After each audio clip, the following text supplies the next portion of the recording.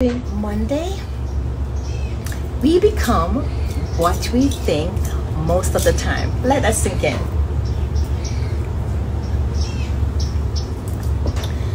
This is why our thoughts is very vital.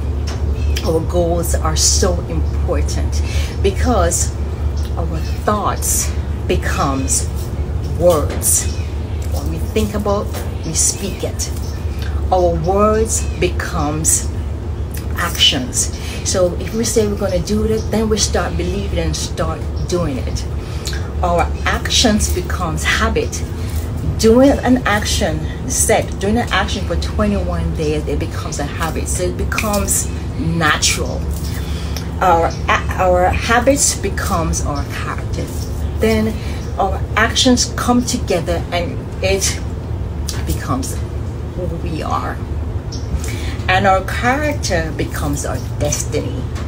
Meaning from our thought then becomes our destiny. Just like the light bulb. It was a thought first and now it's shining all over the world.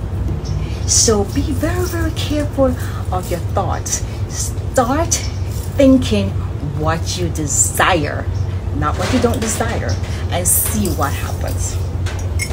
Just saying.